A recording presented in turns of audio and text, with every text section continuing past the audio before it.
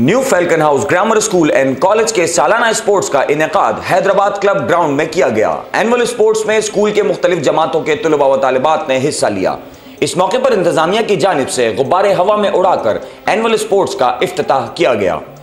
Annual sports में मुख्तलिफ जमातों के तलबा व तालिबात ने खेलों में हिस्सा लेते हुए मुख्तलिफ खेल पेश किए, जिनमें टग ऑफ वॉर, रेसिंग व दीगर खेल शामिल हैं, जबकि मुख्तलिफ तलबा व तालिबात की जानिब से मुख्तलिफ टैबलोज भी पेश किए गए। तलबा व तालिबात ने जमीन पर लेटकर स्कूल का नाम भी बनाया। तकरीब से खिताब करते हुए मिस फरत सिद्दीकी ने कहा कि निसाब के साथ गैर निसाबी सरगर्मियां भी बच्चों के लिए इंतहाई जरूरी हैं और हमारे बच्चे हमारा मुस्तकबिल हैं और सेहतमंद मुआशरे में खेलों की बड़ी अहमियत है। इसी वजह से new falcon house grammar school and college हर साल एनुअल स्पोर्ट्स मुनक्किद करता है। इस मौके पर सरहद शाम समेत टीचर्स और तलबा व तालिबात की बड़ी तादाद मौजूद थी।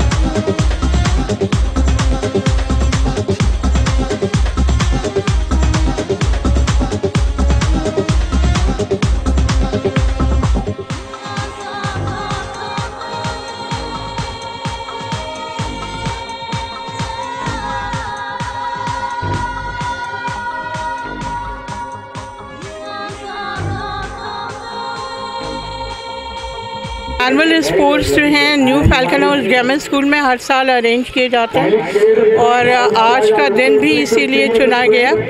और मकसद ये होता है कि बच्चों में टैलेंट, हिडन टैलेंट जो है उसको ढूंढा जाए, उसको प्रमोट किया जाए और हर साल नया टैलेंट सामने हमारे आता है और ये बच्चों का एक एंजॉयमेंट भी है और पढ़ाई के साथ साथ खेलों पे भी खुसूसी तवज्जो दी जाती है और मकसद यही है कि बच्चे पढ़ाई के साथ साथ खेलों पे भी तवज्जो दें।